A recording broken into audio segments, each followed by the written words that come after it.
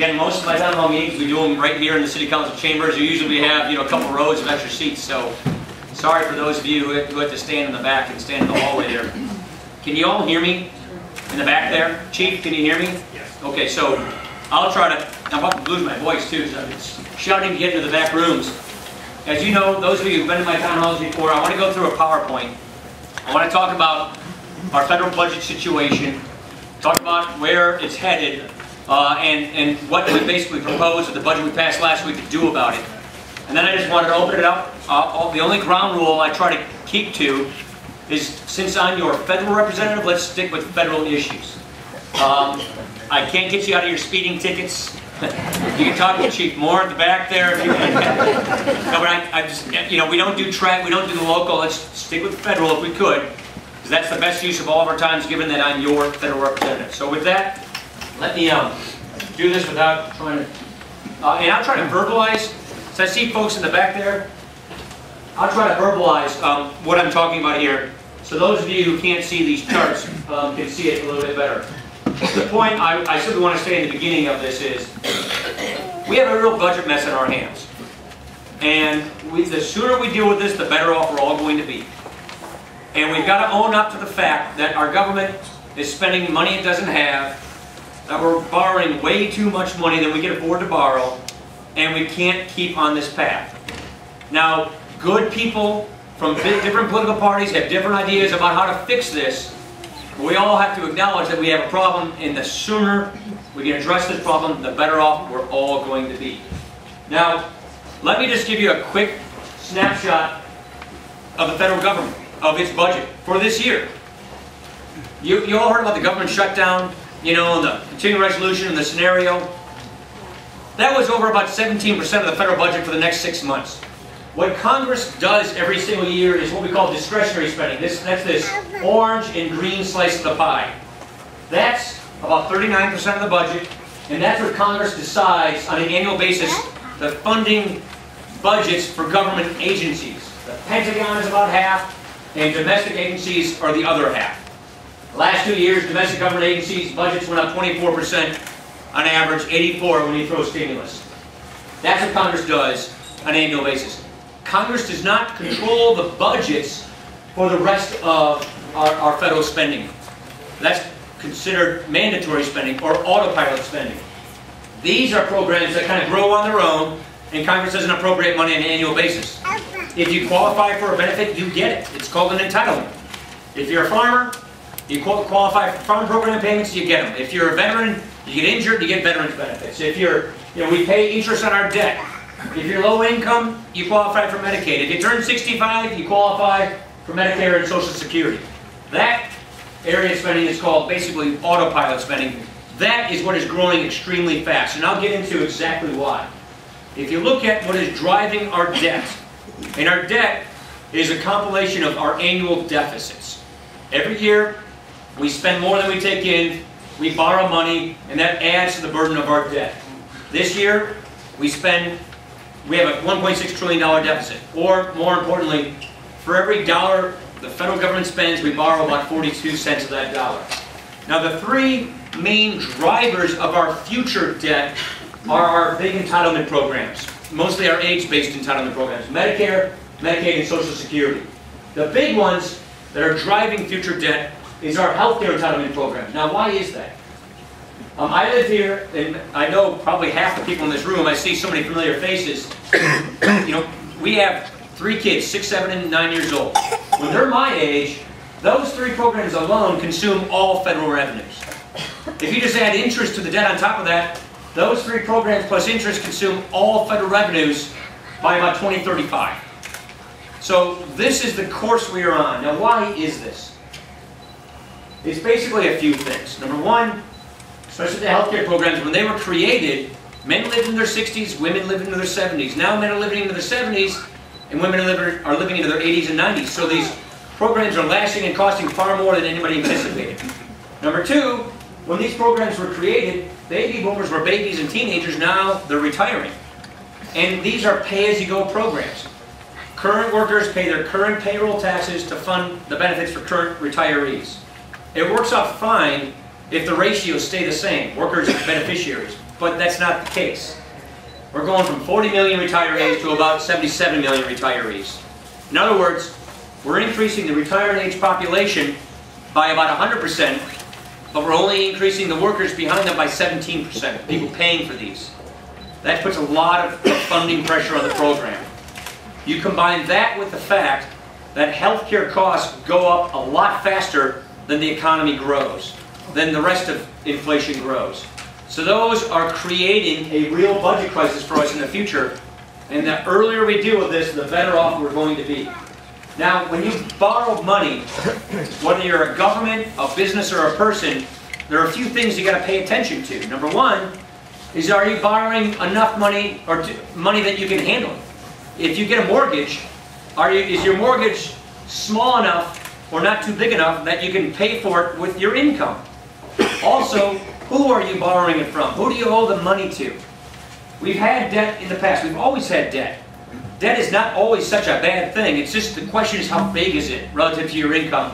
Who do you owe it to? In 1970, he had some debt. Not a real big debt, but debt.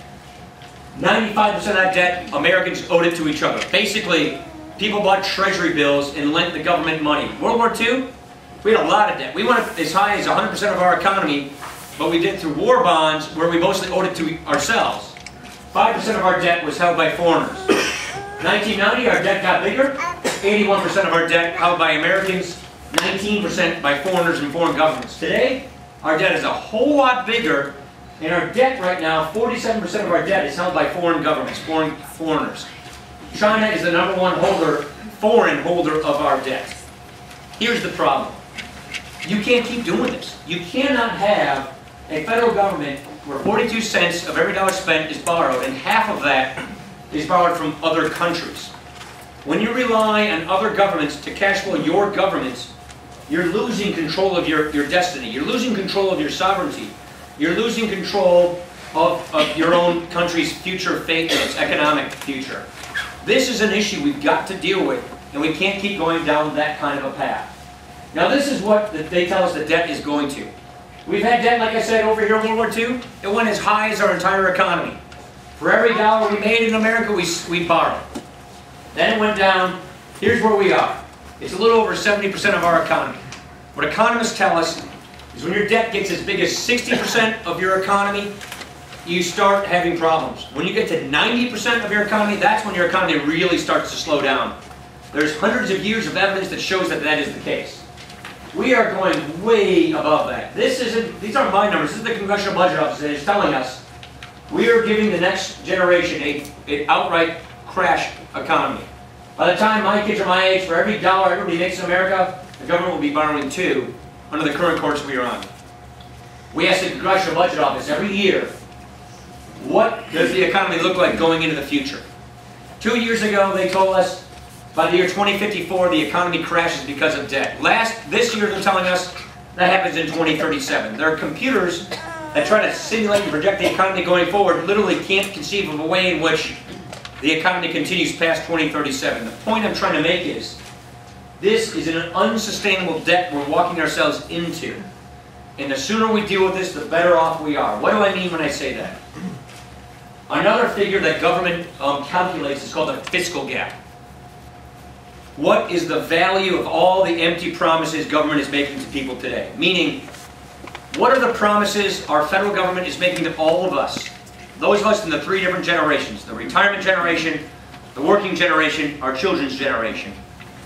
What are the promises that are being made to them by the government, minus what the government can pay for them? 2 years ago, they said that the federal government had a $62.9 trillion unfunded liability, meaning the government was making $62.9 trillion of promises it can't keep. It doesn't have the money for it. That's more than we're worth as a country. Everybody put together, that's more than American households are worth. Last year, that number went up to $76.4 trillion. This year, $99.4 trillion. Now these numbers are so catastrophically, they're unfathomably high. The point I'm trying to make here is, every year you delay fixing this problem. Every year you don't get at the source of our debt problems. You don't get at this issue. We go over $10 trillion deeper in the hole. So again, the point I keep trying to make is, Let's avoid this problem from getting out of our control. Let's get this thing under control. That's why we passed a budget last week that's a lot different from the kinds of budgets Congress has passed in the past. Past P-A-S-S-E-D, in the past P-A-S-T. I see one of my junior high teachers here. I want to make sure you know I'm getting this right. So here's basically what we're saying. There's 4 things we're trying to achieve in this budget. Number 1, get the government back into its historic size. Get the spending back down to where it historically has been, and bring in the excesses. We've had 10% growth in the federal workforce in just the last 2 years. About 155,000 more people working for the federal government. A huge increase. Big increases in government agency budgets. 84% when you throw a stimulus on. Get that back down in size and focus on making government more efficient and more lean. The safety net. I think we've reached consensus in this country from most people that you need to have a safety net in this country to help people who slip through the cracks, to help people who are down on their luck, to help people who cannot help themselves. But our safety net remains unreformed. Some of the safety net welfare reform was done in the 1990s, and it proved very successful. It helped get people back onto lives of self-sufficiency. But that dealt with basically one of the 77 different federal welfare programs. So what we need to do, in our opinion, is get these programs more sustainable. They're growing at unsustainable rates. They're bankrupting themselves. And we want to have a welfare system in this country that is not geared toward keeping people on welfare, but getting people back onto their feet on the lives of self-sufficiency. And one of the things we try to do with this is have subsistence programs, food stamps and the like, combined with job training programs. We got 49 different job training programs spread across 9 different government agencies in the federal government. We don't even measure whether they work or not. They don't even talk to each other. We don't even see if they're actually getting people into good careers. So what we propose to do is consolidate a lot of these programs and convert them into scholarships to go to people who get laid off, who are in industries. Look, this is Janesville. We lost GM. Give people the ability to get a scholarship, meaning money to go back to Blackhawk Tech, to go back to Whitewater, to wherever, to get training, to get into a career. This is the 21st century, and our welfare system still is more geared to the 20s. That some people in the mid-stage of their life, in their 40s, in their 50s, might need to go back and learn new skills to get better careers so they can get back on their feet and make good livings. And we want to make the welfare system more adaptable to that kind of reality. The third thing we try to do is you got to fulfill the mission of health and retirement security, but that mission is fraying. That mission is going bankrupt. These 3 programs, which are organized around fulfilling the mission of health and retirement security, Medicare, Medicaid, Social Security, they're all going bankrupt. So we've got to do things to make sure that they're solvent and reliable. And the things we propose, and I'll go into more detail in a moment, is if you act now to shore up the finances for the next generation, you can continue to keep the promise to the current generation. We propose no changes for Medicare, no changes for Social Security for anybody who's above the age of 55. And the reason we can do that is because we propose to fix it for the next generation so we can borrow money to cash flow these promises for the current generation that's on them. The whole point I keep making is, let's do it now, meaning fix these things while we can do it on our own terms. If we wait till we have a debt crisis, then we're going to do what the Europeans are doing, because they hit their debt crisis. They're cutting people across the board. They're cutting seniors after they've retired. They're raising taxes on their economy, slowing it down, making it harder for young people to get ahead and start businesses and create wealth for themselves. The last thing is we got to recognize our tax system is a messed up tax system. It penalizes growth, it makes it harder for people to save, and it makes our companies less competitive in the international economy.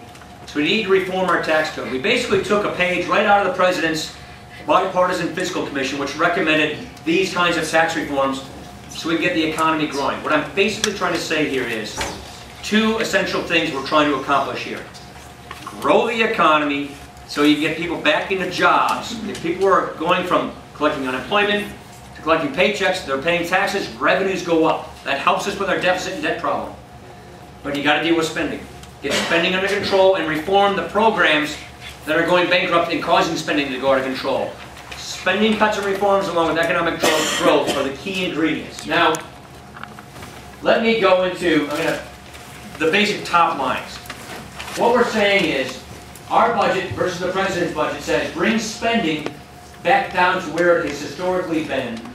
And that cuts about $6.2 trillion of spending out of the next 10 years out of the president's budget. As I mentioned, he keeps spending at a high level and then it goes on from there.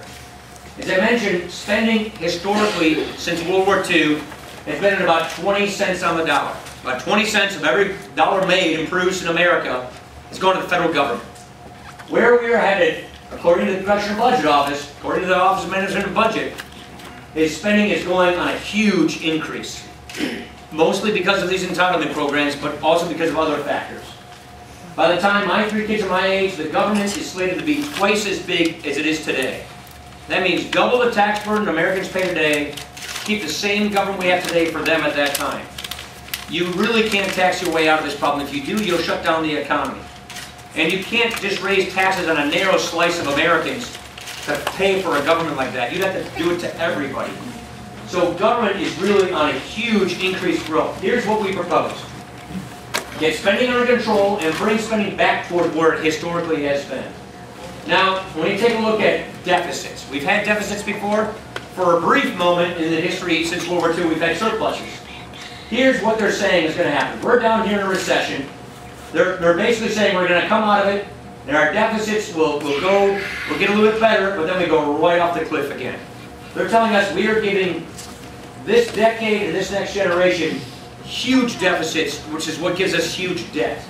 What we basically put in place is a plan to get our budget on the way to balance and in the surplus so we can pay off this debt. This is basically the fork in the road we are in. Are we going to do what we need to do to get our spending under control, to get us on a path to balancing the budget and getting this debt paid off, or are we going to stick with the status quo, which is really unsustainable? When you take a look at it, it's basically about where is this debt going to head? Because the debt is our destiny. We've had it before. It's gotten high in the past, but it's going down later on. This is what they're telling us our debt is going to become if we stay on the path we are on. Here's what the Congressional Budget Office says our budget does. Our debt peaks in about 2 years as a share of our economy. It never gets close to that 90% threshold. Under the status quo, it gets way past that 90% threshold, and we pay off our debt over time. The goal here is this: give the next generation a debt-free nation. We've always honored these commitments before. Every generation preceding us has always taken on its challenges that it's confronted, whether it's depressions or world wars or whatever. They made the sacrifices, they made the tough decisions, so the next generation's better off. This is our generation's challenge.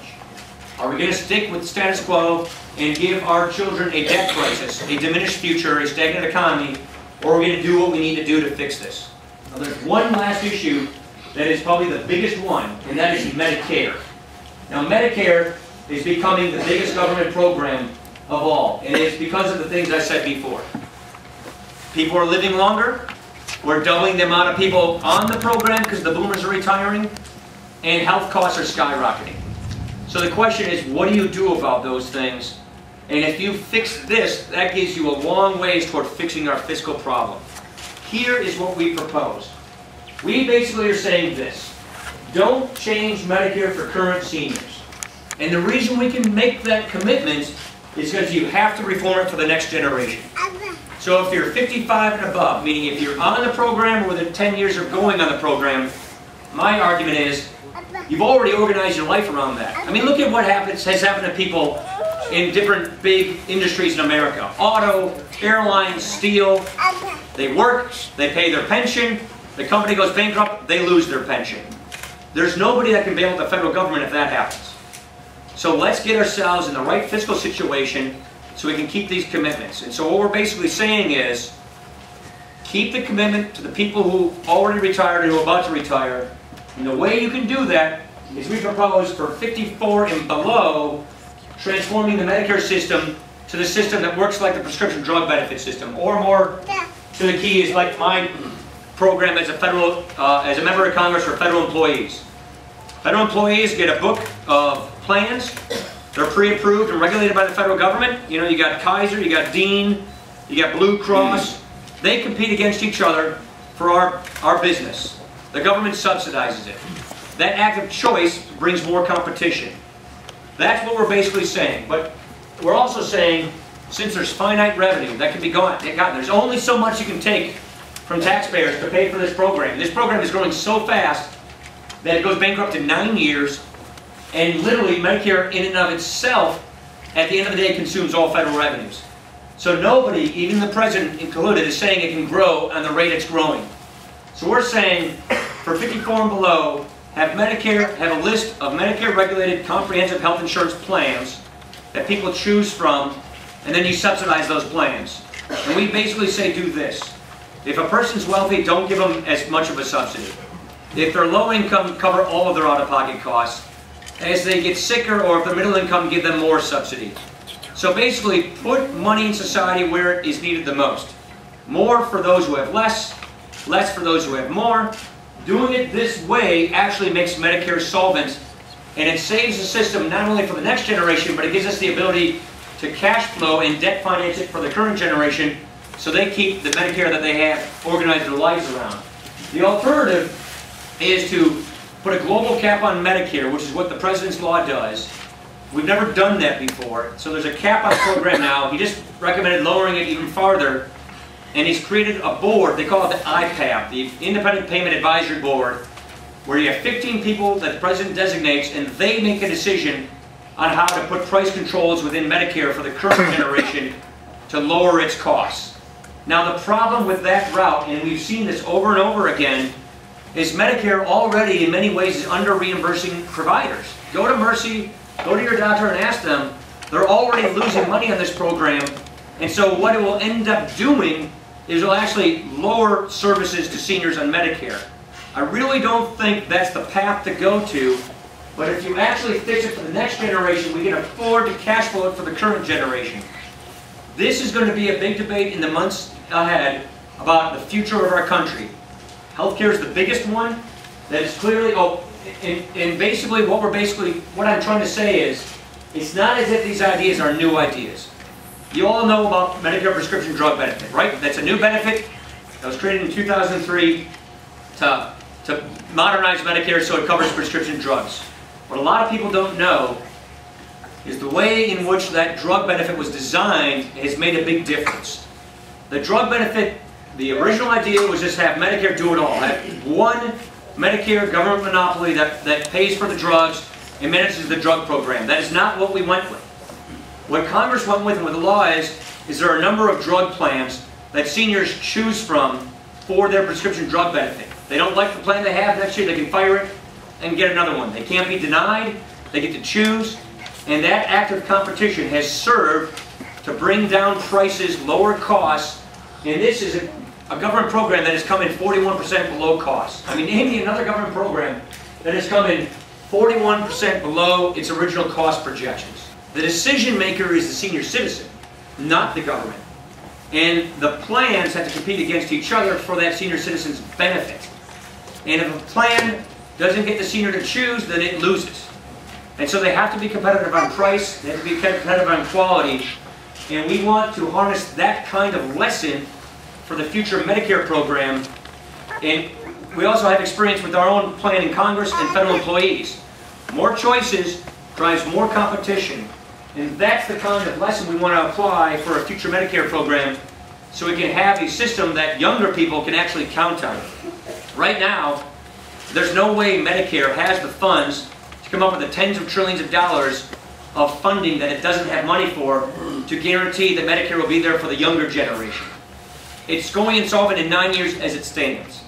So what we want to do is fix it for the future so that it's there, make sure that it doesn't cost as much, don't go down the price control rationing route, and keep people harmless, held harmless for those who are in near retirement.